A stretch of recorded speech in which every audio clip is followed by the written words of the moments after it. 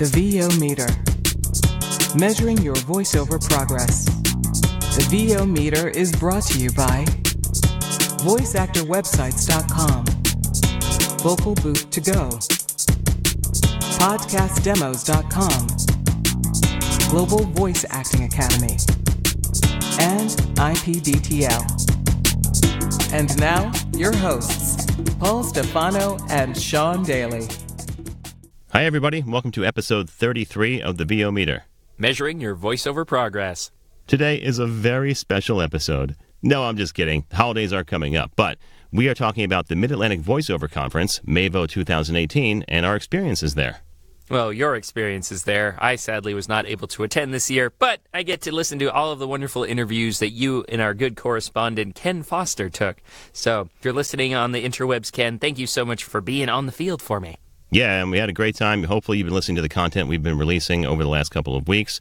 We've been putting out one of the full interviews each day over the last week and a half, and we have a few more to go before we release this full episode. So hopefully you've been enjoying that content, and stay tuned a little bit later when we have a compilation of all the interviews we did at the show. Awesome. I can't wait. It's always so much, these conventions are always such just a mind blast of just amazing, VO nuggets, whether it be performance tips or home studio builds or marketing tips. It's just an overload of information. So luckily you recorded some of it. And speaking of recording, we're actually recording now using the services of our sponsor, IPDTL. If you're not aware, IPDTL is the cost-effective ISDN replacement. It's great for interviews, for outside broadcasts, and voiceover, recording live at conferences like we just did. And the best part is there's no special hardware or software required. It works anywhere with an internet connection, even in a hotel. Monthly or annual subscriptions are available, and it runs right in the Chrome web browser. And the best thing is, it just works. Thank you, IPDTL, for being a sponsor of our podcast. Meanwhile, current events. So like Paul said, we recently went to MAVO 2018. We also had another exciting current event happen this week. We've reached 12,000 downloads. That is amazing. Thank you all so much for listening to the podcast, for downloading, for sharing with your friends, and having them download. We really appreciate it, and we're just so happy that so many of you are finding the podcast helpful. So keep listening. If you have any ideas or questions for future episodes, please let us know. So just hit us up on Facebook at the VO Meter or on our website, vometer.com. Yeah, we really do want to thank everybody for listening. As you're fond of saying in the Mike Myers tradition as his character in Wayne's World, we weren't expecting a listener, so to have 12,000 is just completely humbling and overwhelming. Absolutely. We weren't expecting any listeners. Exactly. It was truly a passion project. So, aside from the MAVO content, is there anything special you want to talk about this week in your voiceover business, Sean? Well, let's see. Actually, I am participating in a fun little voice acting competition by anime voice actor Chuck Huber. It's called the Now Voice This competition. It's like their third year doing it. I've actually made it to the quarterfinals, so I'm really happy about that. Congratulations. Yay! Woohoo! So if I win, they fly me out to their studio, and then I get to record an hour segment, or I get a 1 hour studio recording and then get featured in an anime. So that, life goal achieved. So keeping my fingers crossed for that. I'm working on my second entry for round 2. And, hopefully we can make it work. That's really cool. Yeah. So other than that, I got a new mic that I didn't need, but Wow, that's shocking, honestly. Very, very shocking. I did so well for so long, and then I just found an incredible deal.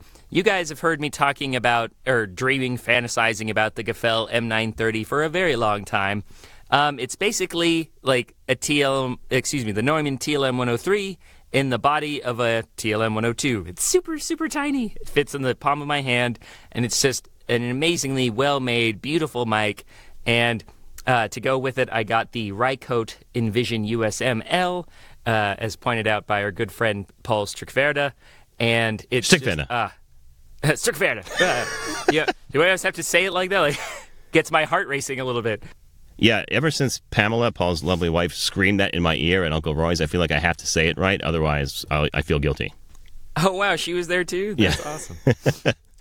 Yeah, but what about you, Paul? I mean, pretty much other than that, it's business as usual over here. What about yourself? Well, I had one of those valleys we talk about where it gets really scary because the phone's not ringing, the emails aren't coming in, and at least in my book, I start to think about how am I going to pay the bills? And man, I'm just a hack. I have no idea what I'm doing. No one's going to call me ever again. But luckily, as the ebb and flow of the business goes, right after those little feelings, and then I actually landed a pretty exciting audiobook project.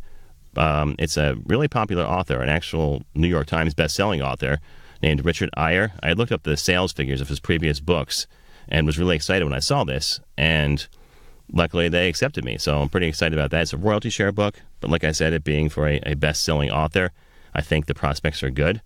And the interesting part about it is that it's a simultaneous release, and if you don't know what that means, it's where the print version of the book is not out yet, and they want to release the print and the audio version at the same time. So it's actually a really tight deadline, and that scared me a bit. But once I read through the book and then contacted my trusty editing pal, Andrew Bates, we decided we probably can pull it off. I only have 34 days to do it. So with the holidays mixed in, that's going to be interesting, but pretty confident we can get it done. So I'm really excited about how that's going to go. And it just goes to show that when you have those valleys, if you hang in there and show some perseverance, it'll all come back around eventually.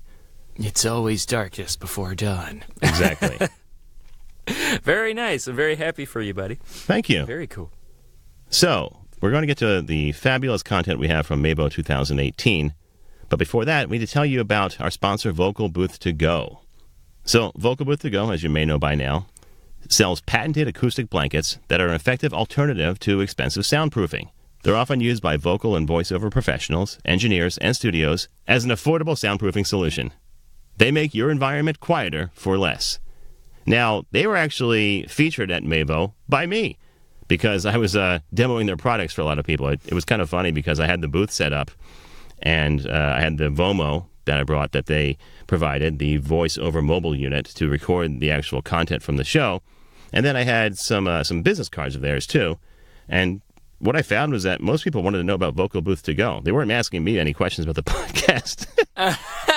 they were asking me for prices. Sure. I mean, you kind of had a confusing appearance for them, I'm sure. I'm like, what is this podcast? I thought you were a rep. Yeah, in fairness, you're right. It was a little confusing. But since they've been so good to us as a sponsor, I was happy to help with them as well. And I know all the products. I knew the prices. I knew how to get them. I knew where the company is. And since this was a local a conference in the Mid-Atlantic, I was able to tell people exactly how close it was to where they lived, and it worked out pretty well for both of us.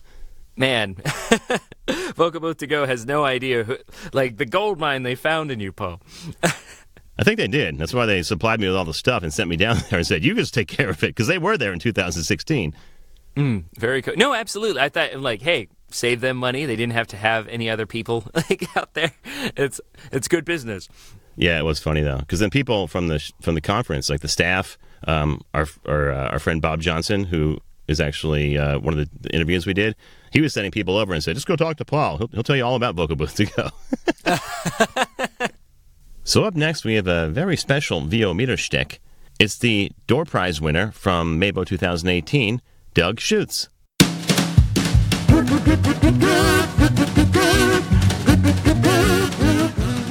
Hey everybody, it's time for the VO Meter Schtick. What did he say? It's time for the VO Meter... Oh, never mind. The VO Meter Schtick? Oh, got it. All right, welcome to the VO Meter Schtick, featuring our door prize winner from MAVO 2018, Doug Schuetz. How you doing, Doug? Fine, I never win anything. You know, I always say that too, and then I couldn't have pulled that off at MAVO because I won something, and then both of my kids did too, so that was right out the window. Oh, that's amazing. We were sitting at a table, and we all won something. There's like four of us, and there was one guy there who hadn't won anything yet. And I said, "Man, it's your time. It's karma. You're going to get it. It's going to happen." And it didn't happen, so I was really bummed. And it's really for the other opposite corner from us, won at their table. So that was pretty interesting. I don't know. So, hey, cosmic justice here. But, very cool. Glad I was keeping my fingers crossed to win this, let me tell you. So, well, who wouldn't be? It's such a high value prize. I know. so much pedigree and pizzazz. Right, and I think this is my first podcast interview talkie thing. This is great. Very cool. So why don't you tell us a little bit about yourself, Doug, and why were you at MAVO? Well, I was MAVO 1 because I like to attend something once a year. I went to Atlanta, I think, a couple of years ago. But, moving recently from Chicago to, the Raleigh area to be closer to some family and grandchild, actually. And this was perfect. I kind of found it, and they had some great people on it. It was great. I got to been doing a little training with Johnny Heller, and he was there, and got to check out, and Naylor was there, and it was just great. So I wanted to get there and meet people that are closer to me, and it was fun. It was a really lot of fun. It was like right in my backyard. So and it was small too. That's what I really enjoyed about it. Compared to like Atlanta, which I guess has gotten huge. So nothing bad about that. But it's like the San Diego Comic-Con of VO cons, pretty much. It's pretty big. Yeah, exactly. I know. And so I hope it gets bigger. But she, I was talking to her, and she does keep it small. She puts a cap on it, which surprised me. So yeah, it's really to keep that intimacy, like you said, and yeah, you can definitely feel the difference, because when we took that picture at the end, for instance, you could look around and realize you had met probably everybody, with the exception of maybe one or two people.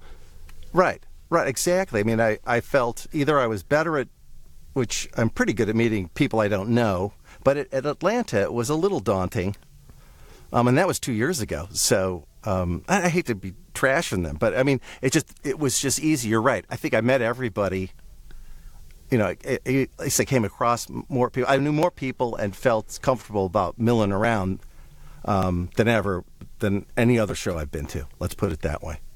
Mm-hmm. Very nice. I mean, it's just like you said, it's a very different experience. So, like, you might like the larger con experience, you might like the smaller one. So, and like you said, it's just so easy. Like, there's no distance between you and the other attendees. It's only a couple of rooms. Like, chances are you're going to bump into someone.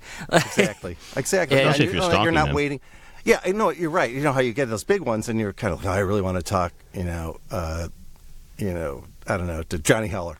But he's 6 people deep, and you're kind of waiting there, and and this was much easier.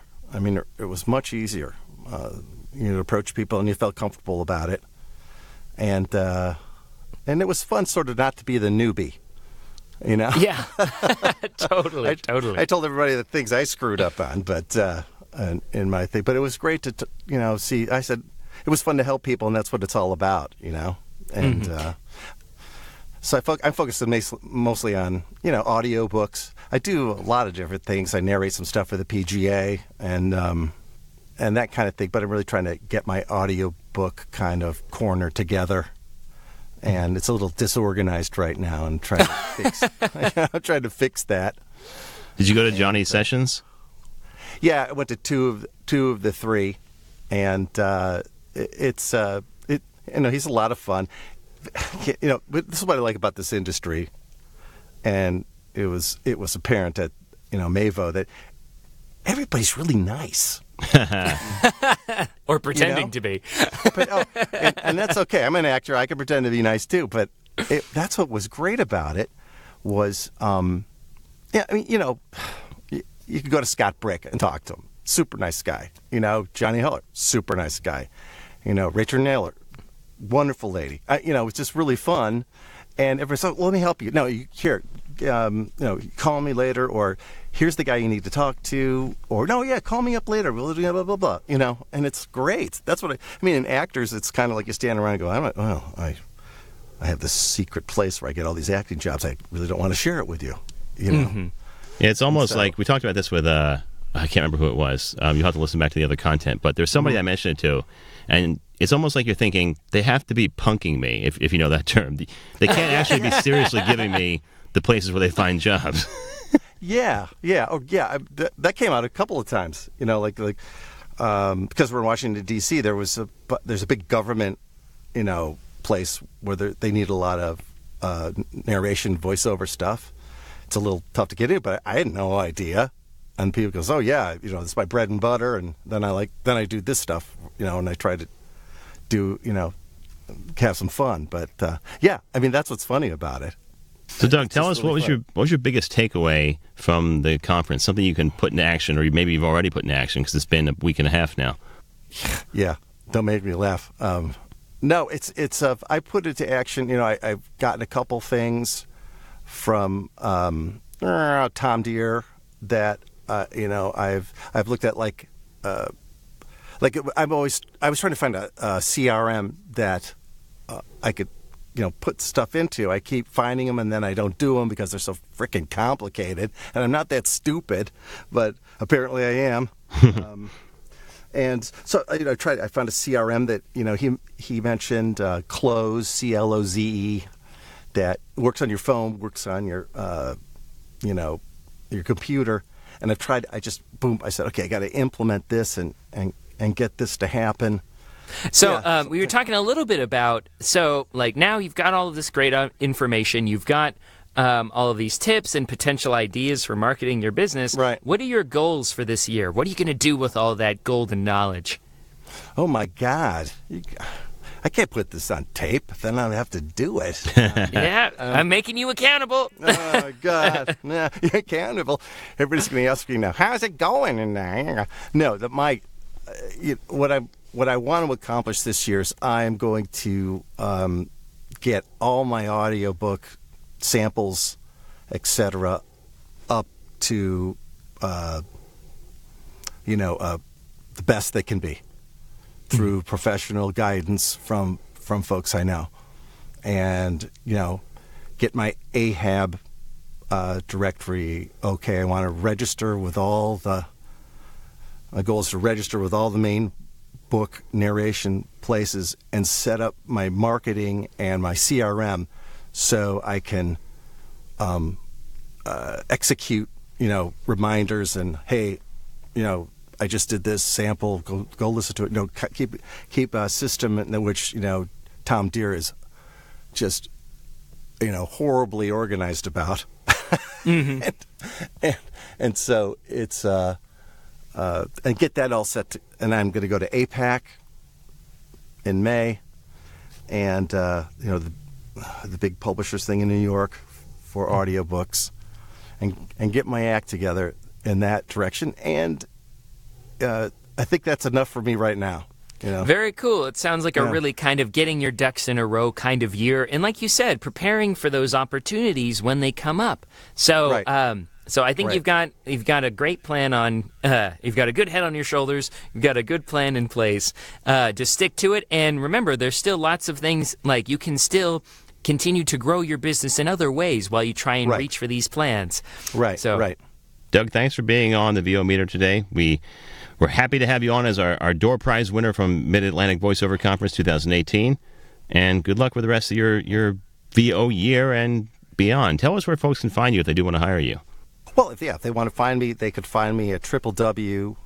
Doug Schuetz, and Schuetz is spelled SCHUETZ VO. So it's Doug Schuetz VO. Doug at DougSchuetzVO.com. Awesome. Thanks again, Doug, and we'll talk to you soon.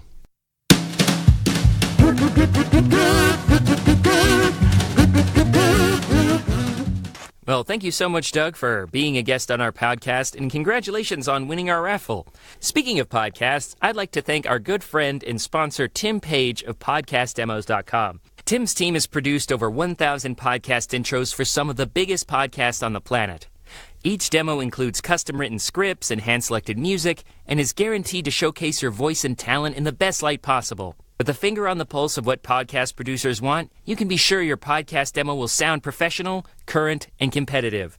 And we've talked about this before, but Tim actually produced Paul's and my podcast demos, and all we can say is that he and his team are frickin' amazing. His script writer created original scripts that were perfect for my voice and personality, as well as reflective of current popular podcast genres. I recorded in the comfort of my own home studio, and Tim worked his mastering magic.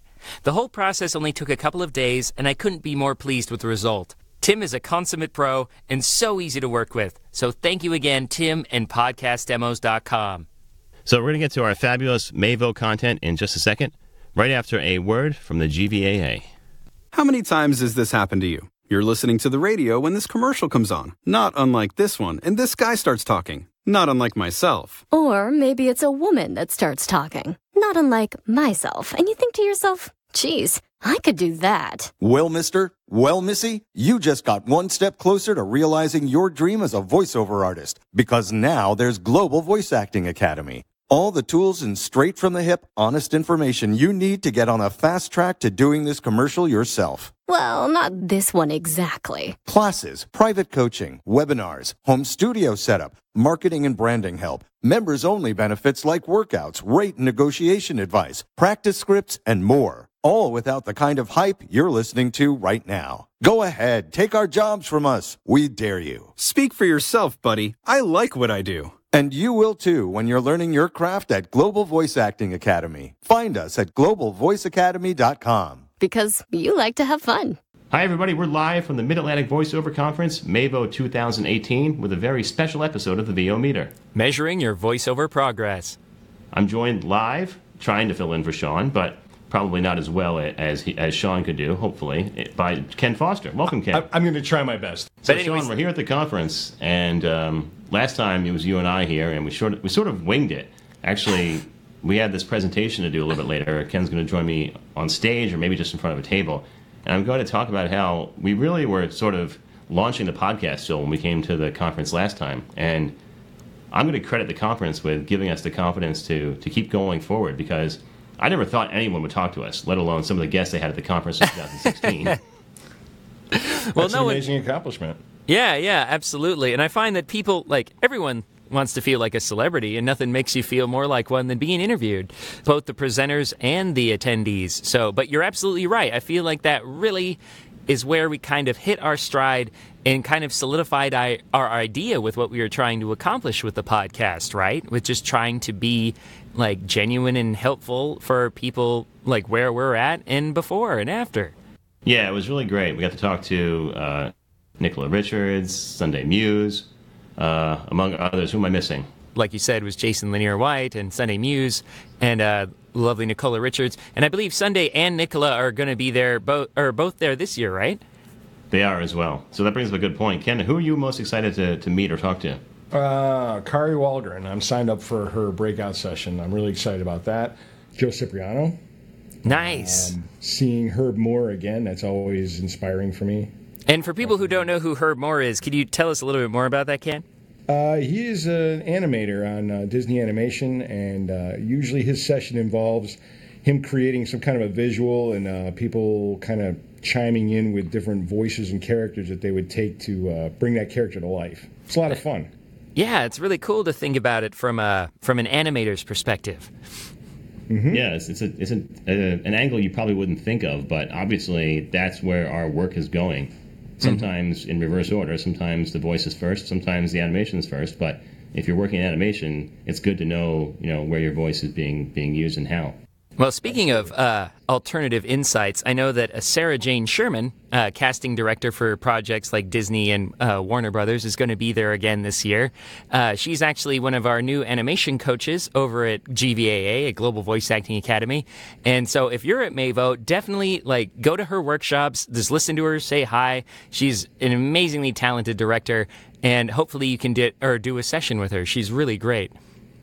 Yeah, I'm excited about that because I'm actually bringing my kids to the special kids program on Sunday, and they get to work with Sarah all day. So that's awesome. That's so cool.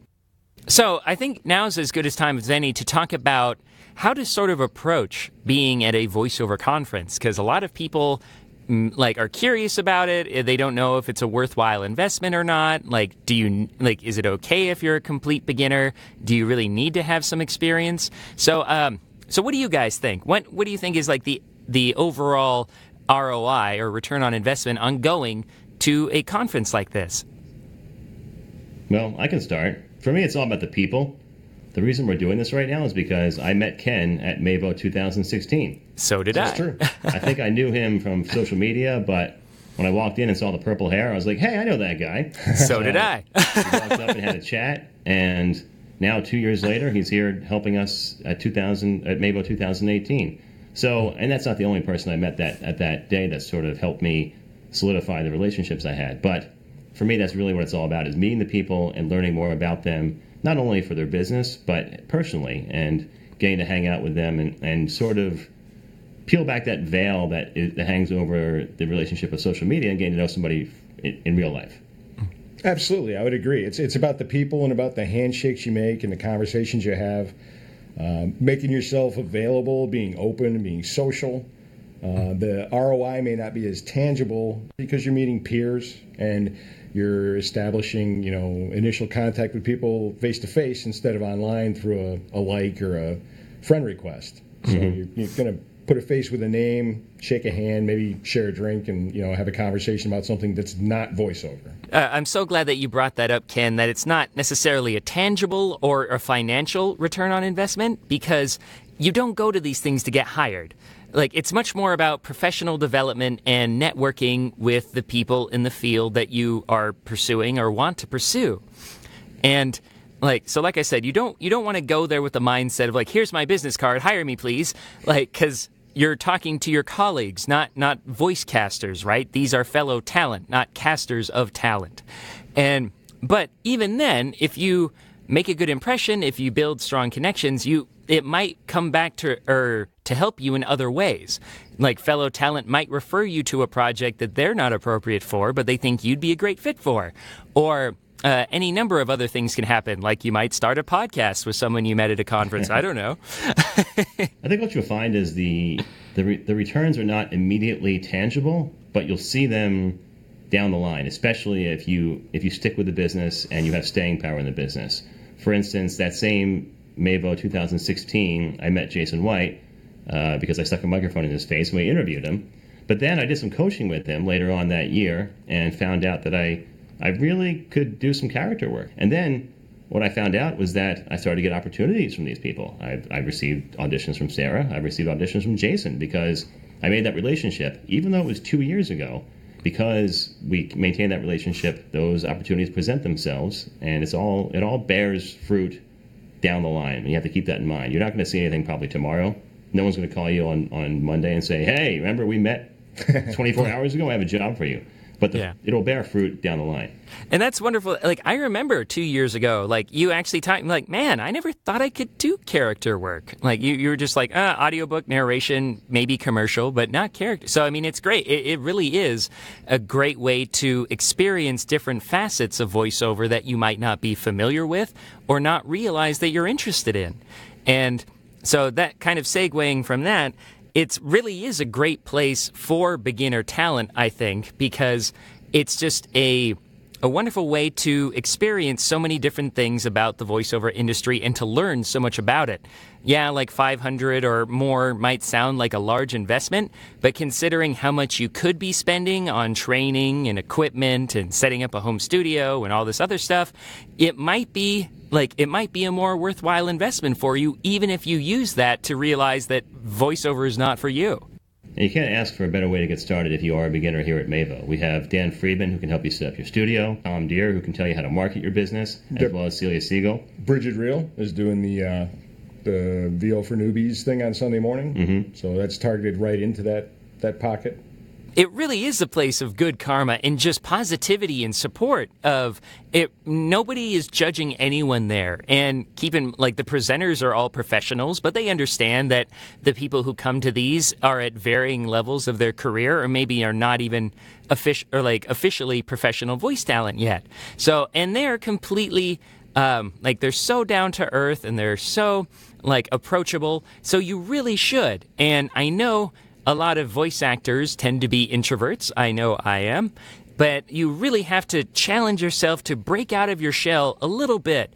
And because, this is your tribe, man. These are all kindred spirits. And even if you're not talking about voiceover, you're sure, I have made dozens of, fast, lifelong friends from these kind of events. So really, I can't stress enough, you get out what you put in. So come from a place of giving when you attend. Exactly. And speaking of great atmospheres, a couple people are blowing up my phone about not being at the bar. So Ken and I are going to skedaddle and get down and mingle with some of the people and get ready for tomorrow. I hate you guys so much. Positive. So we'll see everybody tomorrow morning when we get started with the presentations and the panels, and we'll have another talk then. All right. Bye, guys. Have a wonderful time, you two. Ken, thank you so much for contributing to our podcast. And everyone else, have a wonderful day.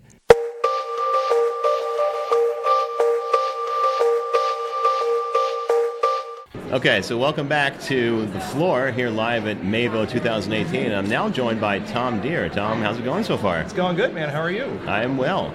Good. So I sat in your session this morning. Tell me what you're looking to get out of a conference like this when you come to present. I come to spare people of all the things that I screwed up. I really do. I really believe in that. The voiceover industry has been so good to me for such a long time. I would not be a successful voice talent or coach without the amazing community of voice talent that have guided me and helped me and advised me and gave me hugs when I need them and smacks on the butt when I need them. So what I want to get out of it is knowing that I have been able to even just help one person avoid one mistake, or to help one person look at themselves in a slightly different way, to be a little bit more forgiving of themselves. Because we're all alone in these booths, we all think our problems are unique, and we don't know if we understand the industry or ourselves, or what to do or what not to do, or how often to do it, or am I doing this right, am I doing this wrong? But if I can help validate or affirm even one person, to help them know that they deserve to be successful, they're on the right track, they're going to make mistakes. We all make mistakes. I make mistakes all the time, and I've been doing this for a long time. If they realize that, and they are just that much more set up for success, then I feel like that my time and my presence here has been worth it. That's great. I really resonated with that this morning when you said about your most popular response to your blog is when you talk about your screw-ups. Mm-hmm. And I found the exact same thing to be true. My most popular Instagram post, even though I haven't done that many, was one I posted where I got rejected for an audition at 7:05 in the morning from Chicago, 7:05 Eastern Time, which means it was 6:05 there. And I was so bad that the program director got back to me that quickly and said, no thanks. And that was hugely popular on Instagram. It's funny like that, isn't it? Well, like I said in the class, we admire people for their flaws, not their virtues. And when you say, I made this mistake, especially, someone like me or a Johnny Heller or a Joe Cipriano who's been doing this forever, when we share, this is how I blew it, people can identify with that. And they go, okay, so I'm not the only person. They are not perfect. Johnny Heller had a first audiobook. 700 audiobooks later. Right. He did the first one, and I bet you it wasn't perfect. Welcome back to MAVO 2018 on the VO Meter, and I'm now joined by Stanley, or Stan, Fisher. How are you doing, Stan? I'm good, man. I'm having fun today. Awesome. So tell me what brings you to MAVO, or what are you doing at a conference like this? I do audio production on top of voice work, and one of the things I created a couple years ago during a transition in my life was called My Demo Dude, where I had at the time was doing a lot of demo work for a couple people in the industry, a couple companies, and I wanted to get away from that and just focus on my own control over how we were creating that content. And the bigger reason I did it is because I love the creative conversation. I love working with other artists, and I found more value there to sit with someone and serve their life by helping them create a portfolio that was going to serve their career, and maybe along the way build a healthy relationship with that person. And from there I've scaled it back even more, where if the relationship isn't right, then I won't touch that either. I want to make sure that on all ends of the spectrum the experience is amazing for both of us. So I'm not a mass production house. This is not my meat and potatoes. I do not live off of this. It's just a sub-brand to what I do on a daily basis. Awesome. I'm curious because I know you're based in my hometown of Baltimore. Yeah. How is that as a home base for production in VO? It actually has increased my workload because there's not a lot of people in the area touching into it. And what a lot of people don't know is there's a lot of national brands out of Baltimore. A lot.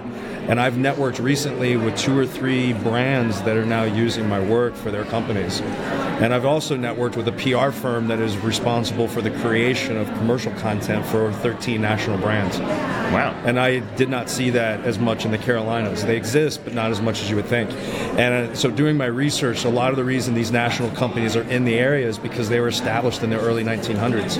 And you got the Inner Harbor, and you've got a city that's trying to rebuild itself.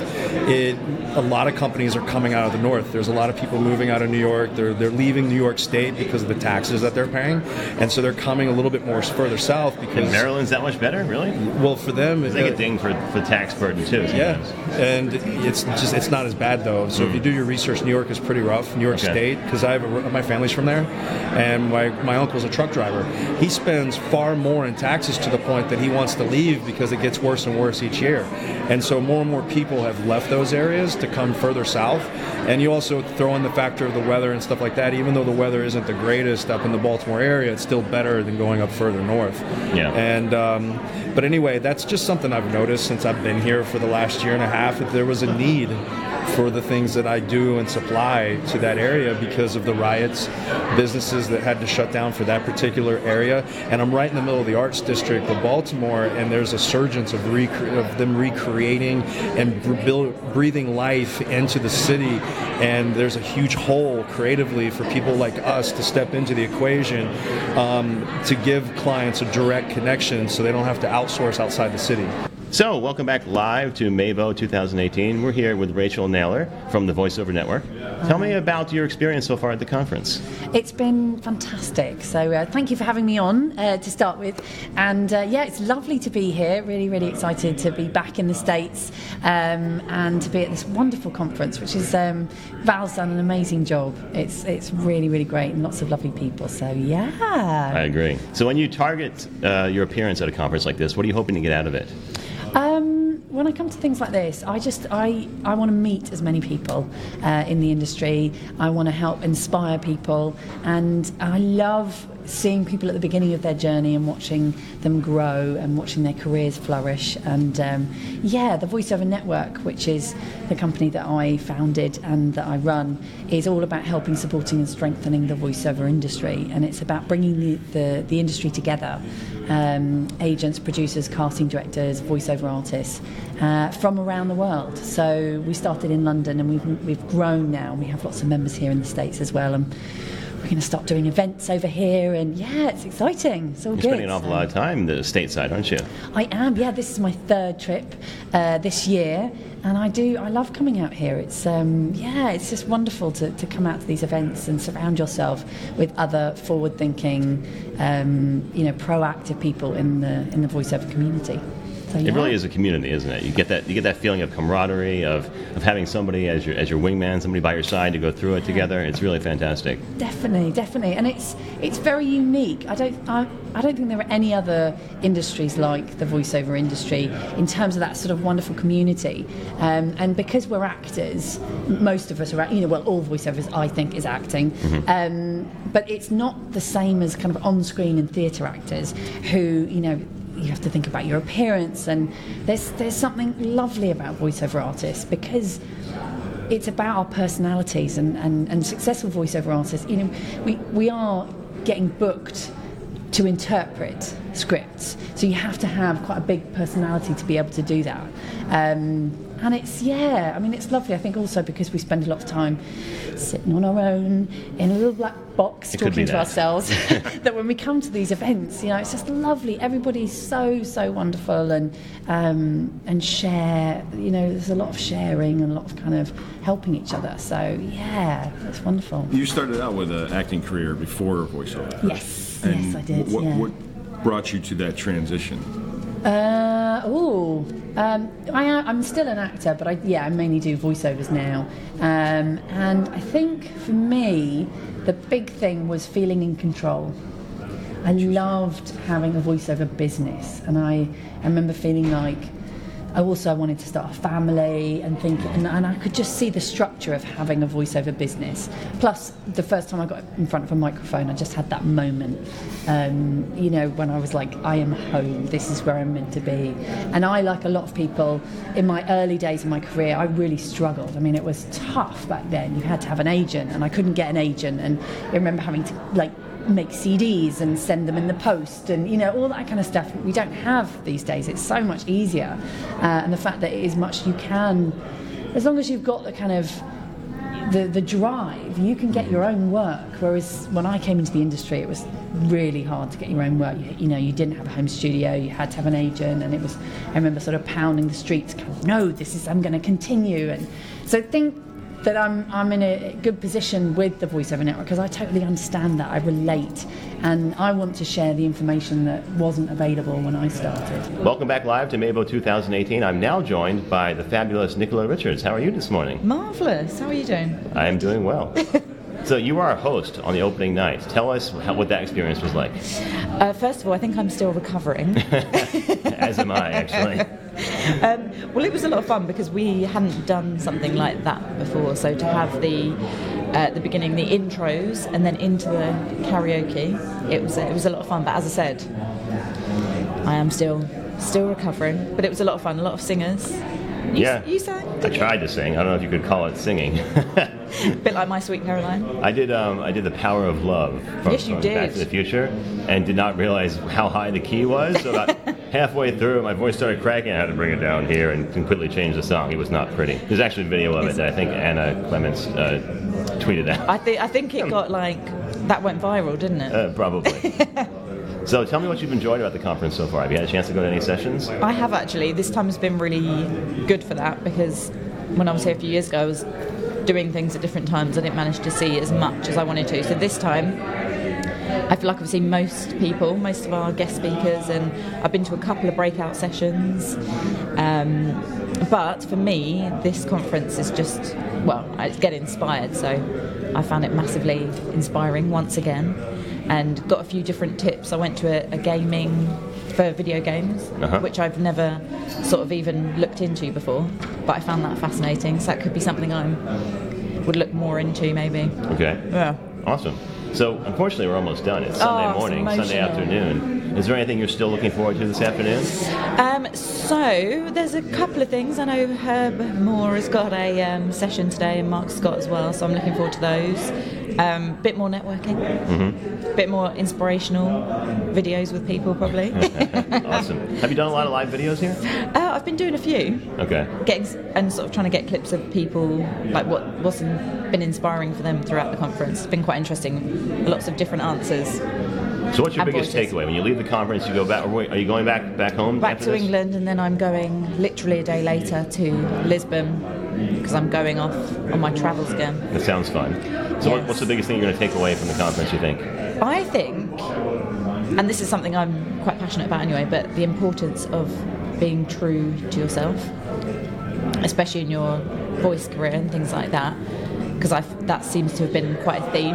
I know Kari Walgren, she spoke about that, about being authentic and genuine and following things that you are truly passionate about. I feel like I'm going to do more of that. That's great. I noticed that as well. Kari mentioned it, like you said.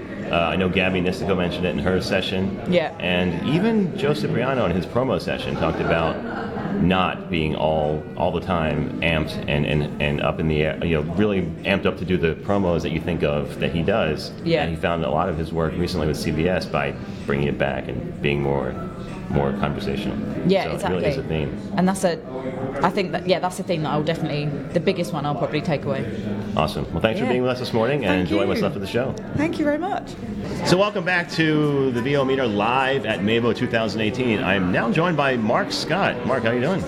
It's been so long since we talked. I know, it's weird. It's almost like I missed you. I missed you too. But where's Sean? It just doesn't feel the same. We actually thought about piping him in. We did it yesterday for a little pre-show Ken and I did, but it's a little difficult on the floor here. You'd have to wear headphones. It would just be weird. Yes, I understand. So tell me about what you're looking to get out of the conference. I love what's going on this weekend in that I love that it's been intentionally kept small. And it's cool to walk down the hallway and be able to talk to people and spend a little bit of time with people. And it's nice to have a smaller number of people in the session as well, because it gives me more time to address personal questions. Like, you know, you can't always do that when there's 50 or 60 or 100 people in your session, right? But when there's only a dozen or 15, 20, whatever, it makes it a lot easier. So I think that's really cool. So I like that aspect of it. Yeah, it's small by design. Yeah. And I think it really works well. This is my second year here, second year with the podcast, and just like in 2016, I really love that intimate atmosphere. You really get to know everybody. Yep. It's cool. Yeah, it's you get to rub elbows and say hi and, you know, put faces to names and all that. For sure. Much more than the bigger ones, for sure. Yep. Don't feel like you're getting lost in the crowd. Yeah, so you're doing some sessions here. Tell us about those.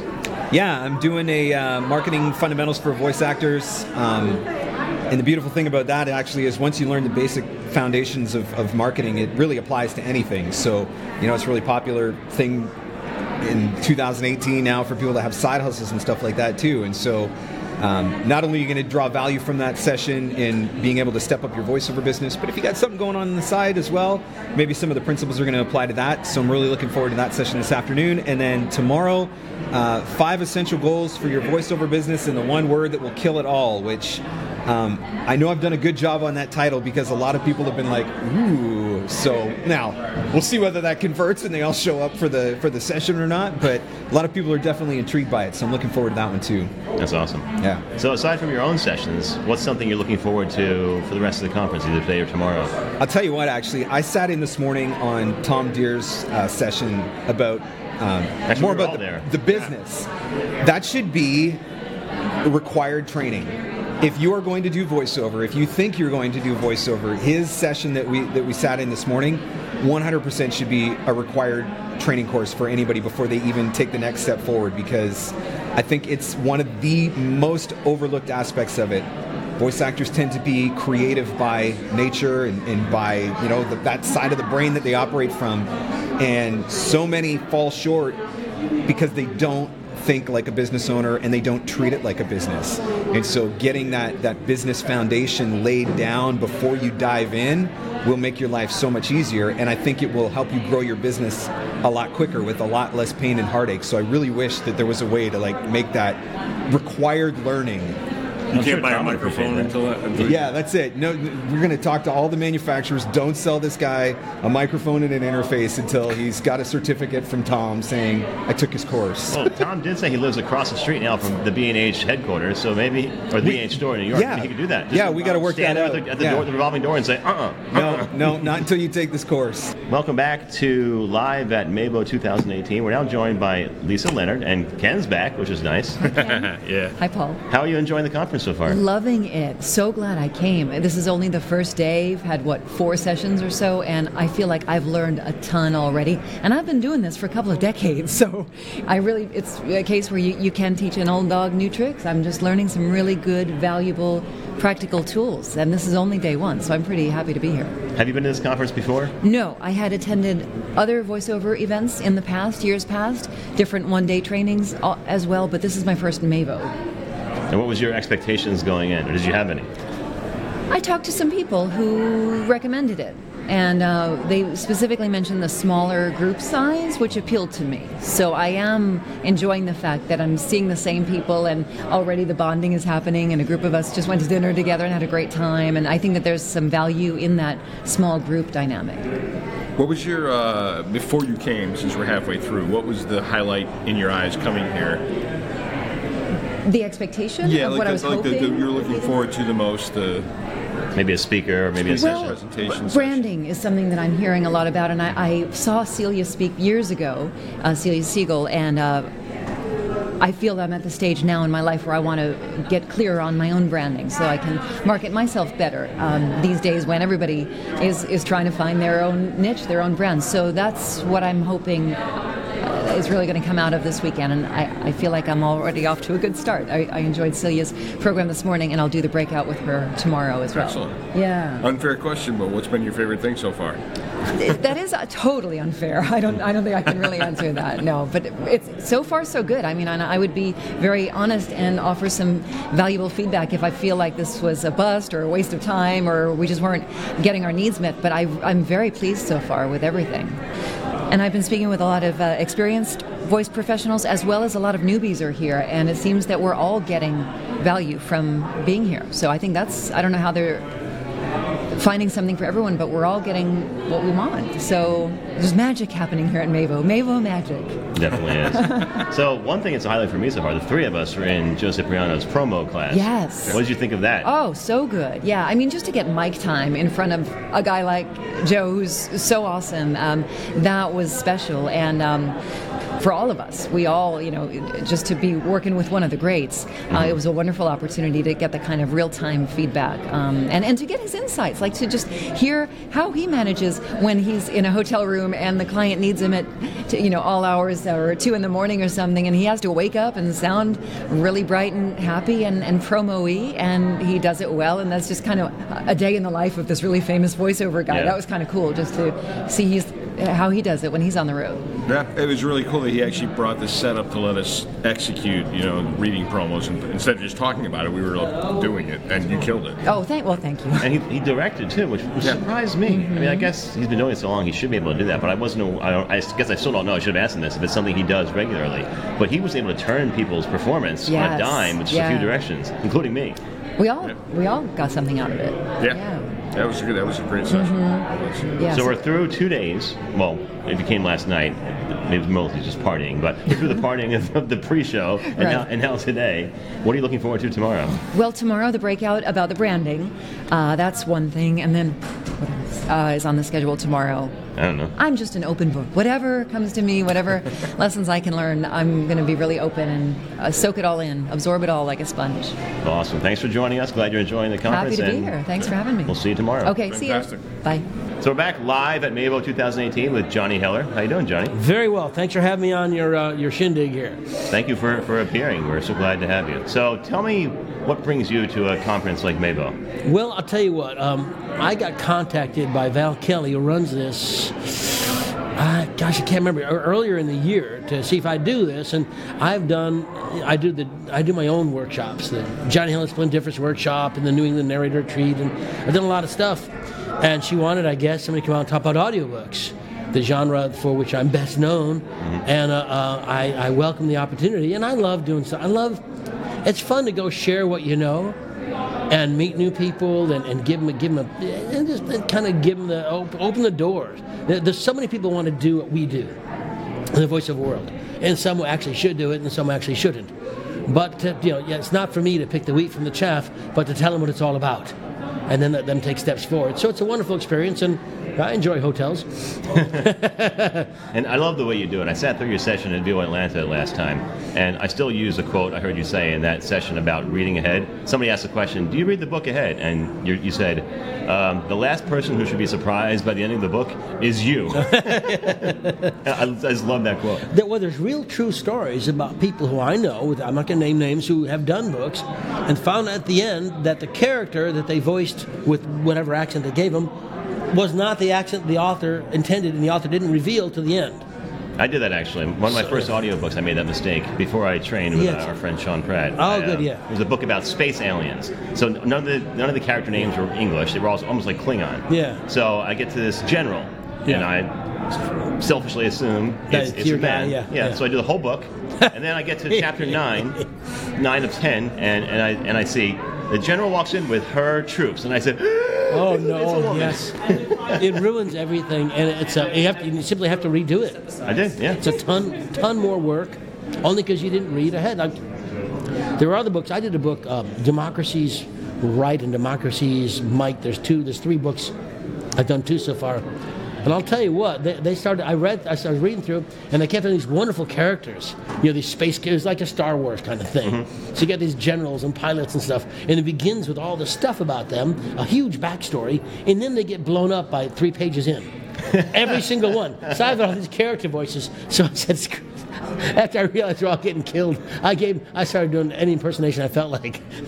You can have fun with it, but I had to read ahead to make sure that's man, woman, or if they're a space alien, then who cares what they sound like? Of course. But if they tell you that the guy's Irish, you can't be doing Scots. Right. It's just and you have to read the book to know that. It's the same as knowing the punchline to a joke. Mm-hmm. A joke with no punchline is no joke. So that's all. Yeah. So you've had your session today. How did that go? What impressed you about the session? Besides my personal self, I was really pleased that they had to bring in like 30 more chairs. I don't think they knew that people really excited about audiobooks. It's I think audiobooks and video games are the two biggest two fastest growth industries right now in the voiceover industry. So being a part of that, and people were really, really keen to know things. And that's always, if you know a thing and someone wants to know what you know, it's kind of exciting. It's like, oh my God, someone's interested in my, knowledge of cabinet making. So share that. So they wanted to know about. They love me. They really love me. They like me. I'm not a worthless guy. So that was kind of nice. It was nice to see all the people who were interested, and they were absolutely interested. Lots of questions, lots of. You can just tell. It was really neat. It was really a good experience. Welcome back to MAVO 2018. We are now joined by John Florian from VoiceOver Extra, who was our very first live guest on the show. My gosh, was that in this century? When was it? It was actually 2 years ago, right in this exact spot, actually where your table is now, across the hall at MAVO 2016. You have come so fast, so far. Well, it's amazing. Congratulations. It's kind of you to say, but we're still fumbling like always. So this is 4 years for you or 5 years at MAVO? I've been to every one. Okay. Yeah. So tell us what you're looking for when you come to a conference like this. What I look for is newcomers, people who are looking for answers. And, at all levels of their career. Because VoiceOver Extra, it's the online news and training resource for the voiceover industry. And I want to help people. And we have something for everybody. So I want them to sign up for a free subscription, mostly. And in that way, I keep in touch with them daily with new products announcements. And then people can also sign up for our news alerts for new articles. And people have told me, they keep consistently telling me at shows like this that I've helped their careers. And that just makes me feel good. So I want to meet more and more of these people. Yeah, you've definitely helped our careers as well. You were kind enough to put our link to the podcast on your website, and we've definitely gotten a great response from that. It's still there. It's still there, proudly there. We haven't done anything to make you drop it yet. Good. What is your goal? Let me reverse what are you doing here? My goal is to promote our podcast, to get more listeners and expose some of the people that haven't had as much experience to some of the things we've learned. Basically, the thrust of the whole podcast is to give back the knowledge we've learned from the kind folks like you at VoiceOver Extra, all the coaches and sponsors that are here, and back in 2016, and give back to the community. So help people like we've been helped. We have similar intent here. That's good. That's like minds. That's very nice. Yeah, it's a common theme I've heard. I've heard Tom Deere in his presentation yesterday say basically the exact same thing, that he teaches because he wants to give back because of all the kindness he's been shown over the years. It's definitely a different industry than the competitives, acting, and some other industries that I've been associated with. Yeah, exactly. Yeah, very nice. So have you had a chance to attend any sessions? And if so, what was your favorite so far? I have attended a number of them, and I've been kind of taken with the animation people. I'm not going to be doing character voices myself, but I just love the way they can just, Sunday Muse and Carrie Waldron can just kind of get into a character so quickly. It is so fun to see the talent that they display. And of course, they're here to share everything that they know too.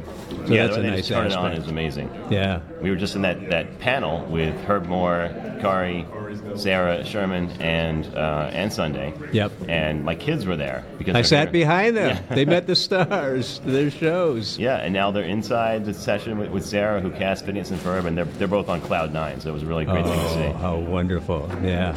So we're almost done here, but is there anything you're still looking forward to at the conference?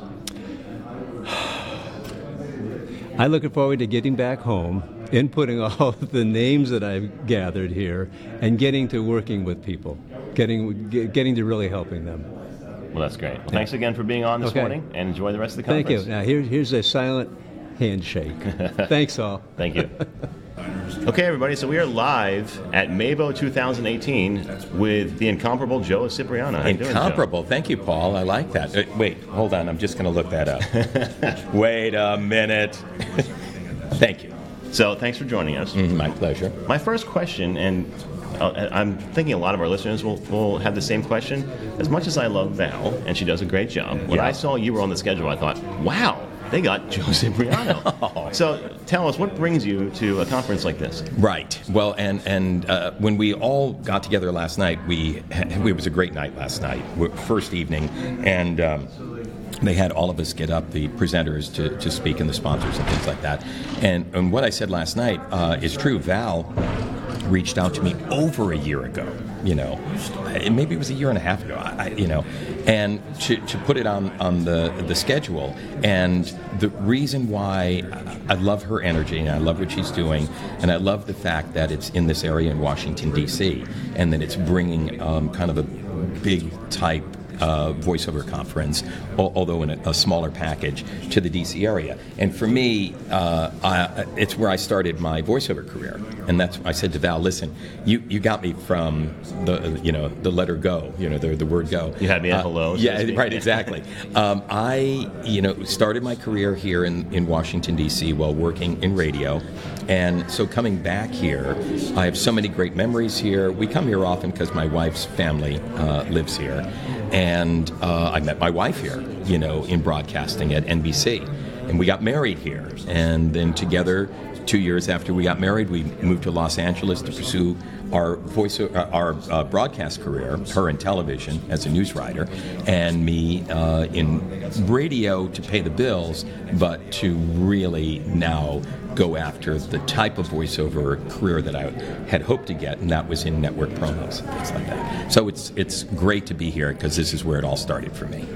That's fantastic. I knew some of those stories because I just got done listening to your fantastic audiobook. Oh, thank you. Living on Air. I highly recommend you download it because it's done by Joe himself and produced by the amazing A.J. McKay. A.J. McKay did all of the audio design on it, and it was directed by Maurice Tobias. And I asked Maurice to do it, and she agreed to do it, and I was so thrilled because I was concerned. I'd never done a long form sort of thing before, and I wanted her to be on me, and so that I wouldn't fall into older habits of promo type work. And I wanted to tell the story, and I wanted it to be more of a radio play with sound effects and original music by Greg Chun, who did some great original music. Mm-hmm. And so yeah, it was really fun to do that. It was a thrill. By the way, I started on for those of you who are into microphones and things like that. And by the way,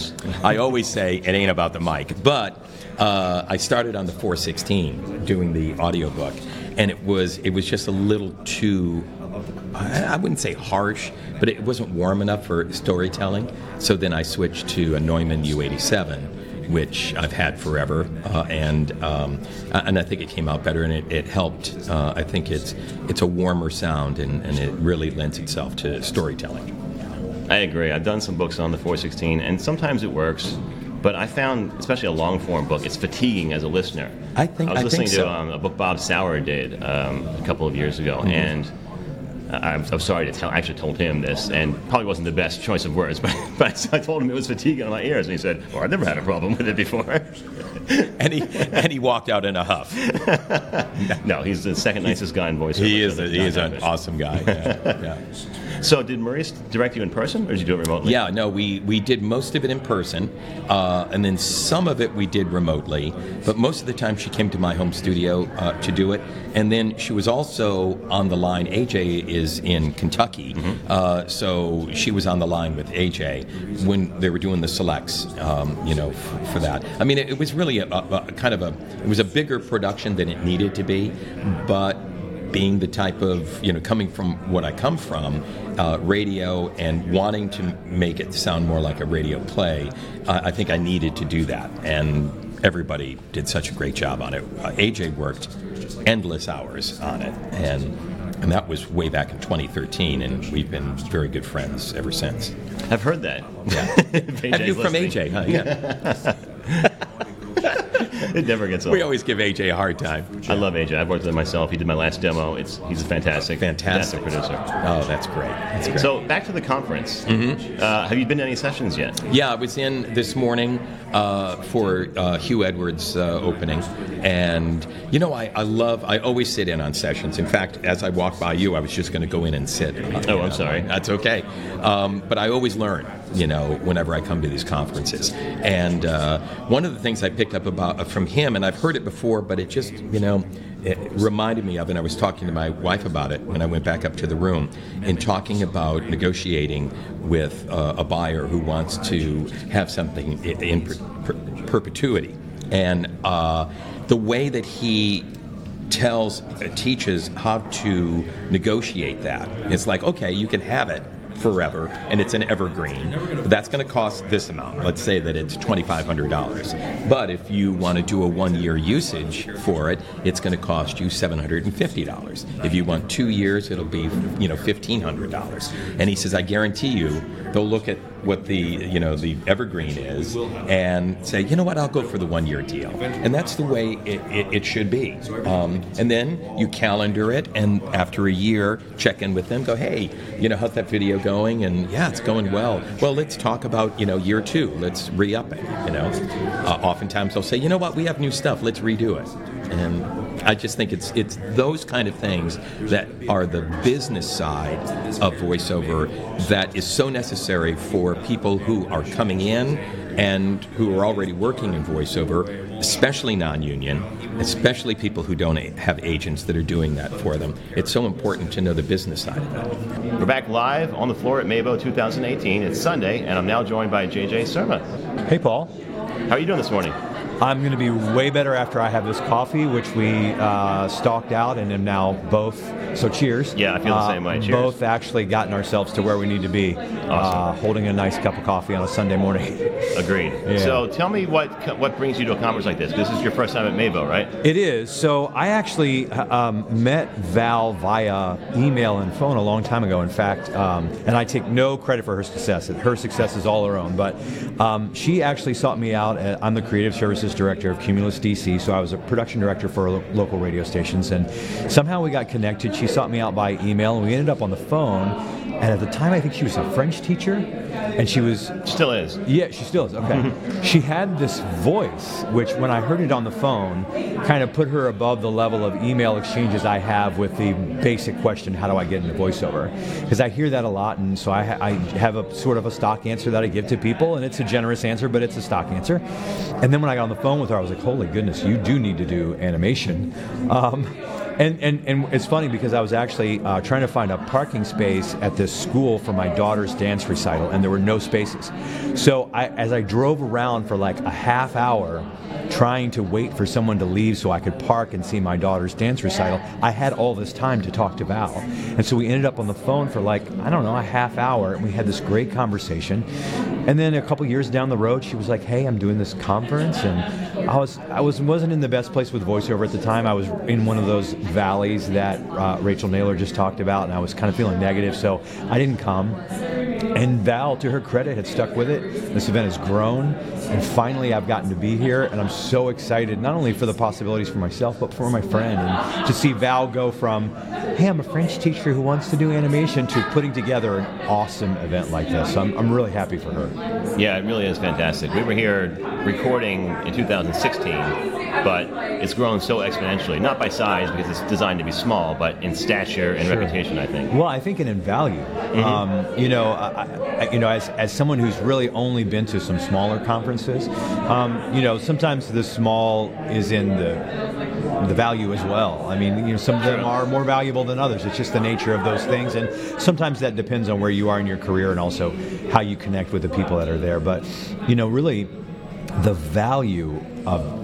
I can't believe it's only been a day and a half that I've been here, because I've gotten so much information and so much encouragement, and have made some great starts to great relationships so far. So I'm really, really appreciative of what she's done, and also the value of this conference. I agree. Yeah. So tell me, what's been your favorite part of either a session or something you heard on the floor? Well, again, the relationships. I had a great conversation the first night, just kind of, I don't know if it's God or the universe or whatever your belief system is, but I was in the right place at the right time to have a great conversation that really reaffirmed how I had kind of gotten through that valley that I had spoken about before. And I didn't really have a lot of the tools and terms to realize sort of emotionally what was going on, but I had put up a lot of resistance in my life to my own success. And now, being in a position where I'm much more confident and taking responsibility for my own success, I just feel so much more encouraged. But I gotta say, the coolest thing, and you know what I'm gonna say, was being in Joe Cipriano's class yesterday and reading promo to video with him was just, I mean, he's a legend. That's a once-in-a-lifetime experience. And to not have fallen on my face completely, I see as a raging success. So, welcome back to MAVO 2018. We are live with Gabby Nistico. Hi! How are you? I'm good. How are you guys doing? We are great. Yay. So tell us what you were expecting coming to MAVO this year. What was I expecting? What were you looking forward to? Oh, gosh. So I think, it's a different group of speakers than some of the other conferences recently, so I was excited about that. Of course, Carrie is amazing, so I was like, got to see what she at least does in the keynote, and Herb's here, and I really want to hear his stuff, which is coming up I think in like half an hour or so. Yeah. He's going to be doing some things. He's on that panel tomorrow as well. Yes, and I mean it's just been a great group. It's been a very engaged bunch. I'm digging it. It's so what are you here vibe. promoting? So I'm here on behalf of VO Boss, which is my podcast with Ann Ganguza. Never heard of it. I know. I know. And who? It's just this tiny little thing nobody knows about us. And then, of course, my YouTube channel, Gift of Gab, and just my stuff as a coach and presenter and speaker and all that good stuff. I've got my books here with me, and it's been a nice time just getting to talk to some new people. And this is a really on it group, very, very sharp. I was expecting, I think, more beginners, and we've got a nice intermediate crowd, which is really great. So we've been talking shop. I think it's probably about a third newbies or beginners. Yeah, but that's not as much as usually. I mean, usually it's like twice that. So. I think it might be a better educated group of newbies, if that's possible. Maybe thanks to you, maybe thanks to us. Who knows? That's pretty cool. But I've talked to people who would say they're just getting started, but yet they have gone through training with coaches. That's what I'm saying. I'm like, wow, you guys are on top of it, which is amazing. Well, it's an investment, so I think you want to make sure you've got some groundwork laid before you come and spend the money and the time, I would hope. And I feel like we've been saying that for years, and people are listening. It's finally paying off. It's catching on. I'm like, this is good. Yeah. So have you had a chance to attend any sessions yourself, or at least poke your head in? Just a couple. I caught Sunday Muse for about a half an hour. She's amazing. She was just thoroughly and completely entertaining. I don't even know all of what I caught because I feel like I came in a little bit out of context on some of it, but it was great what I saw. Was there dancing? There was a little bit of dancing. I attended the one she did in 2016. There was a lot of dancing. Yeah, there was a lot of movement. And then Rachel Naylor, of course, I got to hear some of hers. I didn't quite see it, but I heard it through the walls while I was presenting. And yeah, that was interesting. I think we heard that as well, actually. She had some people screaming, and I don't know, there was wolf noises at one point. Yeah, there was like barking too. Jungle Book, barky. It was a whole thing. It was very animalistic. I don't know. But everyone seemed to have a good time. Awesome. Excellent. Well, we're 2/3 of the way through, I guess, now at this point. Would you have another question? No. It's going fast. 10 time? No? Nope. All right. It's going way too fast. Is there anything specifically you're looking forward to on Sunday? Sunday, I think, no, because I hate the last day. I always hate the last day. I don't want to leave because my friends are here, my people, and then I have to go back to my booth all by myself. All the teary hugs. Yeah, so the last day always stinks. I hate that. But there are prizes. There are prizes. This is true. We'll be giving some stuff away. I donated a couple books to it. Oh, cool. That'll be fun. And it's Veterans Day, so I think that's the big thing I'm looking forward to, is thanking some vets and people who have, dedicated time and service to the country. And absolutely. Yeah, I'm looking forward to giving them a little pat on the back. All right. Well, Gabby, thanks for joining us here, and enjoy the rest of the conference. Thank you. So welcome back live to the VO Meter here at MAVO 2018. I am with Dan Friedman. How you doing, Dan? I'm great. How are you? I am fantastic. So tell me, I'm the only host right now.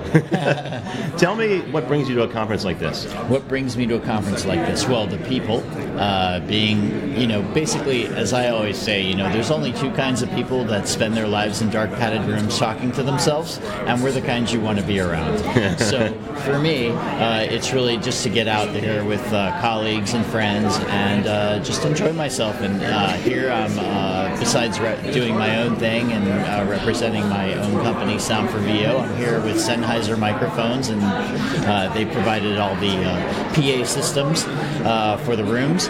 So I'm here setting those up and making sure everybody has what they need, and just kind of making it happen. And we thank you for being here, and thanks Sennheiser for being the equipment provider again. They are awesome. Indeed. I use a Sennheiser microphone myself. Yes, absolutely. So what have you experienced so far? Have you been to any sessions? Have you poked your head into any of the rooms? I poked my head in here and there. So a little bit of Tom Deere doing the business stuff. Celia Siegel, who's just always amazing with her branding stuff. And of course the opening session this morning. And it was, it's all been great. Just totally a good time as always. So you might have seen during Hugh's session, he had people raise their hand if it was their first time at a conference. As an engineer, what would you say is most important for someone just starting out to get from a conference like this? Reaching out to people. Don't be afraid to talk to anybody here that is mentoring. That's we're here because we want to be a part of the community and to help everybody and just make it better for everybody. And if people are reluctant to reach out to us and talk to us, then they aren't going to experience the full effect of what we are here to help them do, and that's really succeed in their career and also to just help the industry in general. It's so crazy right now as an industry, so this is just a really great opportunity to learn how to do it right. Okay, great. And as a vet, someone who's been here maybe to the conference before, or they've been to other conferences, what's a good way to approach a conference as a veteran? Well, again, it's really connecting, I think, with the other people. All of us have our strengths and our weaknesses. So I know for me, even though I've been in this business 20 years, I'm always ready to learn from somebody else. I never think that I know everything. There's always something that one of my colleagues and friends has to offer that maybe I just, maybe it's a weakness for me, either the business side or something like that. So I'm always excited to talk to them and to also see how they've developed over time, because a lot of us that I've been going to conferences now for probably, at least getting 10 years maybe, to see how they've grown too in their own businesses. So it's exciting, I think, for all of us to really kind of come up together in a lot of ways. So we're live at the MAVO 2018 conference on Sunday towards the end, and I'm joined by Celia Siegel. Tell me about your business and what brings you to a conference like this. I came here to talk about my favorite thing, branding. So I did a talk on branding and how to use that to catapult your business as sort of a superpower, an extra thing on top of all of your other talents, how much it can put you on the map, voiceover-wise. And then I'm doing a breakout session today with a group of 12 people, and we're really going to dig in and try to really nail down each individual's brand through some exercises that I do and listening to people's demos, and we're going to workshop it as a group. Oh, awesome. And people will walk away with a really good sense of how to platform themselves and talk about themselves.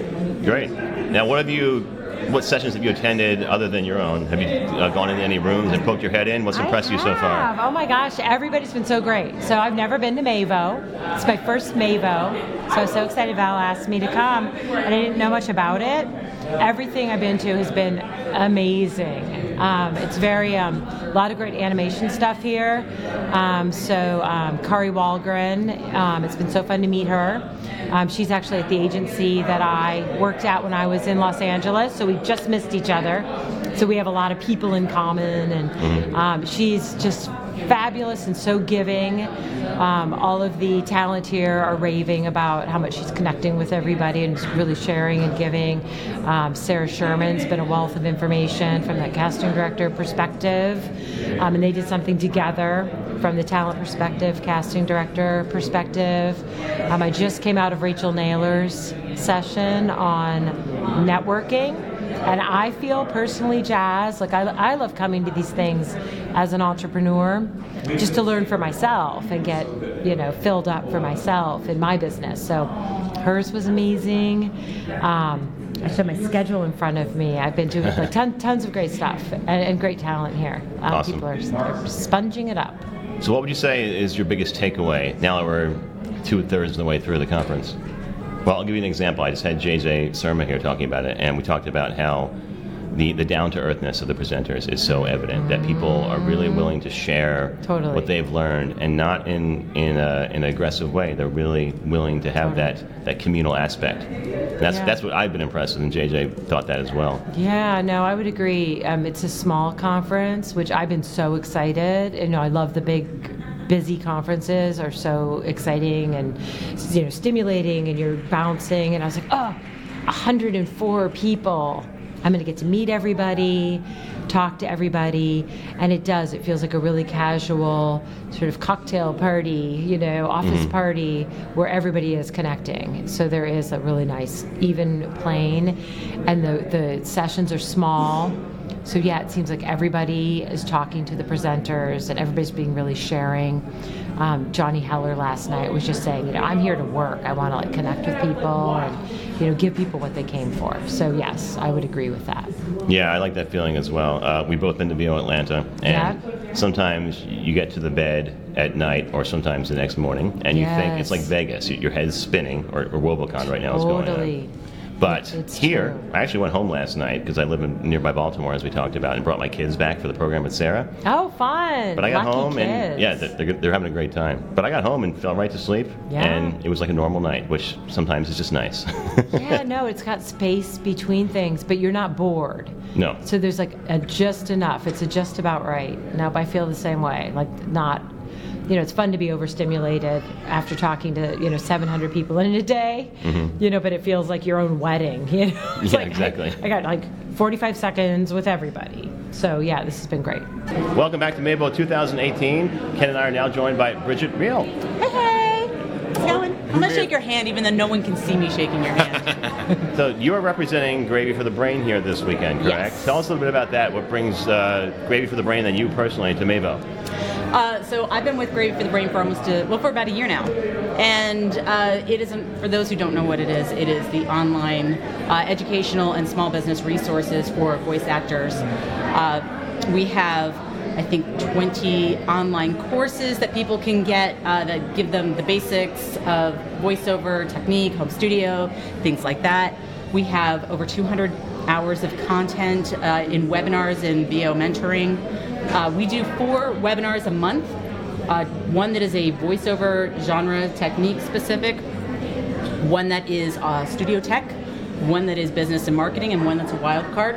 We do 1 Q&A live mentoring a week, again 2 VO, 1 home studio tech, and 1 business and marketing. And all of that is uploaded onto our site. We also have a CRM, we have contracts and templates for people, we have a career profile website, which you don't have to be a member for, and everyone should have, because that puts you into our VO talent finder. I call it the snapshot resume, so even we all have websites, but on this you put your up to 6 demos, your bio, your agents, all your contact information. You can break down all of your credits into on-camera, off-camera, singing, VO, and you can get into genre-specific VO, add your links, things like that. That goes into the talent finder, but you can also put a footer in your signature or on your website, and if somebody hits it, it automatically pops it up, and when you look at it, it really does look like a snapshot resume. So it's really cool. You don't have to be a member for that, so that's free regardless. So we just like to share the love, and there's so much information out there, and we're just really trying to guide people and help them feel like they have some sort of a success and some sort of a path that they can follow to kind of get them up and running and get their businesses thriving. So That's awesome. And you gave your first presentation this morning, right? I gave my first live presentation. It was fun. Yeah. I did this webinar, the Beginner's Roundtable for Gravy for the Brain, about 5 months ago, I think. And it seemed to go over really well. And Val asked if we could do something else in addition to Hugh's amazing presentation the other day. And Hugh said, hey, would you want to do it? And I said, sure. Actually, I think originally he asked me to do something different, and I was like, no. And then he said, will you do the Beginner's Roundtable? And I was like, yes. So that was a lot of fun. I've heard nothing but great reviews. Yeah. I was not able to attend because I was bringing the little guys down the Beltway, but I heard great things. Good. I'm glad to hear that. Yep. I hope so. I hope it was valuable to people. I mean, I tell people all the time, I'm not a coach, I'm not a mentor, I'm a voice actor, and I've been doing this for 5 years, so now my job is to send the elevator back down for the next person who's coming up. I'm trying to help people out, you know? Yep. It's a great analogy, paying it back. Pay it, yeah, exactly. Pay it back, pay it forward, help the next person out. Welcome back to MAVO 2018. We are live now with Bob Johnson, who I met last time I didn't meet you last time I was here. I met you just after this conference, and we said next time we have MAVO, we have to get together. So welcome. Thanks for being on. Yeah, because it was 2016, and I'm saying, you were at MAVO? I didn't see you there. Yeah. I was kind of a whirlwind that day. As I was talking about during our intro last night, it was our 3rd episode ever, and Sean and I were running around like chickens with our heads cut off because we had no earthly idea what we were doing and just trying to get things organized. We're a little bit better now, marginally. So good to see you again. This is my 4th MAVO. I've been here since 2014. Wow. 14, 15, did 16, and then this one. Awesome. So, as a veteran of the conference, what are you looking to accomplish this year? For this particular conference, it's the level of presenters that they have. And again, from year to year, this conference just continues to grow and get bigger, both in participants, but also the presenters as well. And so, getting ready to hear Armin talk about Bidalgo, to hear Gabby talk about conversational reads, to Johnny Heller and audiobooks. Across the board, whatever level you are as a voice actor, or whatever genre you want, you have some element of it here at MAVO. So that's what makes this conference great. Yeah, I agree. And I would agree that the caliber of presenters is just amazing. I sat right here with Joe Cipriano this morning. And Joe Cip, I didn't even mention him. I said to him, as much as I admire what Val's done, when I saw he was on the schedule too, I said, what? Right. It's going to be exciting. Yeah, it just kept coming and I'm like, wow, this is getting huge. I agree. So what have you done so far today? Have you had any sessions that you were sitting in on? I have a session coming up with Johnny Heller, and I have another one tomorrow with Johnny Heller, I think, as well. I did one with Gabby with conversational reads, which is always interesting. I did one with Tom Deere today talking about the strategy behind this, and you're all reminded that this is a business first. And you're always scratching down notes and saying, all right, mission plan, goals, and vision statements of that thing. So, but yeah, overall, it's been great. Met a lot of people who've been here before. What struck me this year when we were talking is the number of new people here, and specific to folks in the Mid-Atlantic region.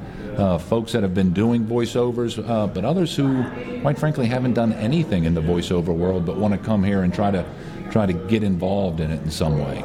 Yeah, I noticed that as well. This morning when Hugh Edwards at the opening sessions asked everybody how long they've been doing this, he said, show of hands, who's never been to a voiceover conference? And almost half the room raised their hands. Right, yeah. And I was amazed at just the sheer amount of talent in this area, because I don't often see it. We lock ourselves in our little boxes, or you're about to lock yourself in your new little box. How about that, huh? I like that. And you just don't see those people very often unless you're at a conference like this. And that's the beauty of the conferences, is that you get out, you get to meet people, you can talk about room tone and actually have an interesting conversation about it. But at the same time, you realize, wow, we're only a few miles apart. Yeah. And even if you're half hour to an hour, DC area being maybe 2 hours away, you're really not that far away from people. So there is a good, rich community here to get together with. And it's nice that Val puts this stuff together for all of us to sort of come out, as opposed to, I usually do APAC as well, and that's always a good one. And I'm doing VoiceOver Atlanta this year good. as well. I'll be there as well. All right, good. We are back live on Sunday morning at MAVO 2018, and we are joined by Armin Hirstetter first thing, and Ken is here as well. How are you, Armin? Hi, Paul. Hi, Ken. I'm great. Thanks for having me. So tell us why you come to a conference like MAVO. I'm always looking forward to be interviewed by people like you. That's why I'm here. No, kidding. Val asked me if I would like to do a talk on MAVO. I would like to get a sponsor for MAVO 2018. And I thought, yeah, that's a nice thing. And just to find out a week later that another conference booked exactly the same weekend, which I really? I hadn't heard that. Yeah, I haven't heard of it either afterwards. No, what a shame. But it's a different story. No, and of course, always connecting to the talent is very, very important. There are many talents that are just about to start their career, and to put them on the right tracks and to see what they're up to, what their problems and issues are, how they approach online casting, and to teach them what to do, what to avoid in the online casting world. To get the inspiration from the vets. So many things why I always love to come here, and I can get away off Europe for a few days, and I use it as a little breakaway from the usual day-to-day business. That's great. So you're here representing Bodalgo, obviously. Tell us how Bodalgo can benefit from the attendees at the conference, or how you can benefit the talent that's here. Well, the talents that have no clue about the online casting world whatsoever, because they're just starting. For them, it's good to know, okay, how does online casting work, and what to do, and the tips and tricks in my talk that I gave about online casting, so they can benefit from them. New talents or aspiring talents can also learn is how to use technology like Bodalgo Call, where you can have a session over the internet in hi-fi quality, and you don't have to pay for it because it's completely for free. And still the people don't use it. Oh, God damn. I don't understand that. It's a phenomenal service. I really do not understand why people aren't. I think it has to do with, because it's also connected to Bodalgo. Studios might have an issue with, like, they don't want to have their clients looking at a voiceover casting website, because then the clients might not go to the studio anymore that is doing the session, but maybe casting the voices directly themselves on Bodalgo. So it could alienate some people from using it, because it's also an online casting service. But anyway, works nice. You've actually tried to help with that by offering a matchmaking service yourself. You still offer that? I was trying to explain to talents, if they are approached by somebody else that need a voice, and the talents themselves cannot fulfill that role, they should tell their clients, well, use Bodalgo, because it doesn't hurt them. And if everybody does that, well, then there are much more jobs on Bodalgo, which is like kind of the ethical online casting website, and they're not going to anybody like Fiverr, VDC, and so it's good for everybody. Sort of a related question for Kari and Sunday. Do either of you have a home studio? And if you do, how much do you use it? I do not have a home studio. I do record at home, so I have a setup, but I don't have a studio. I just haven't needed it. I go into auditions, I self-tape, and then as far as recording on shows, I'm in Toronto at the actual studio. I have a home studio, but I do find that most of the work that I do ends up being out at a studio as well. If you are more interested in promo, if you are more interested in network branding, like for radio stations and things like that, you've got to have a home studio that is broadcast quality, because with my friends I know that do promo, they're kind of on call almost. It's very lucrative, but they're on call all day long, so that the second that Fox calls them and says, we need tonight at 9, that they can record that from their house and send it to them immediately. I did one radio branding campaign for a radio station in Arizona for a couple of years, and it was actually, for me, it was really stressful because the turnover was so fast, and then if I was out doing 3 sessions during the day for, animation studios, there would be this crunch to try to get that stuff to them on time. And for people that are interested in like the radio branding, 98.1, VO or whatever, if you're interested in that, one of the cool things that I've learned is that it's about quantity, because those places will pay you a lot of times like a retainer fee and stuff. So a lot of people that do that, they represent like 40 different stations. So they're just constantly doing it. So, I was the tool that was like just doing it for one place. But it's, in those cases, your home studio, you've got to be aware that that's going to be, broadcast. That's what they're going to use. So for me, most of the time, what I use mine for is auditions. Every once in a while, it's good enough quality to use for, for use on a TV commercial demo or for the radio network branding. So you just kind of have to look at what your goals are. If you're mostly auditioning for just TV and radio, VO, and animation things, just make sure that it's audition quality. Okay, we're back live at MAVO 2018 with Anna and Joseph Stefano, who just got done the first ever kids program. So guys, what did you think of that?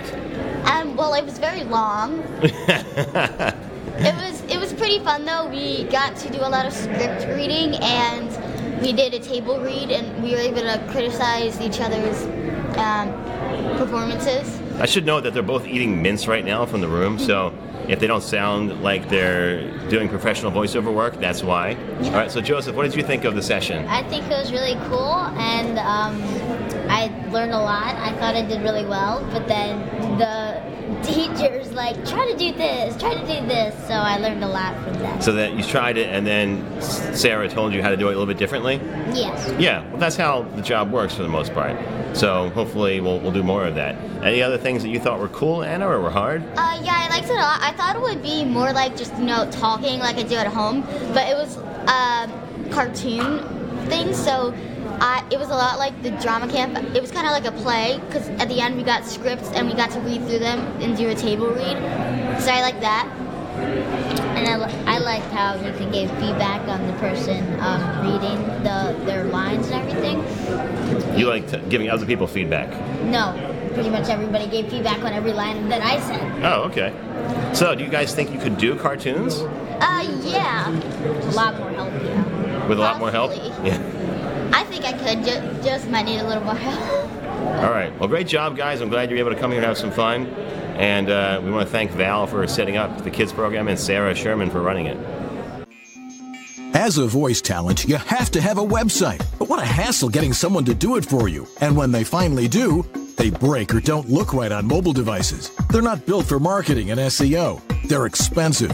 You have limited or no control. And it takes forever to get one built and go live. So what's the best way to get you online in no time? Go to voiceactorwebsites.com. Like our name implies, voiceactorwebsites.com just does websites for voice actors. We believe in creating fast, mobile-friendly, responsive, highly functional designs that are easy to read and easy to use. You have full control. No need to hire someone every time you want to make a change. And our upfront pricing means you know exactly what your costs are ahead of time. You can get your voiceover website going for as little as $700.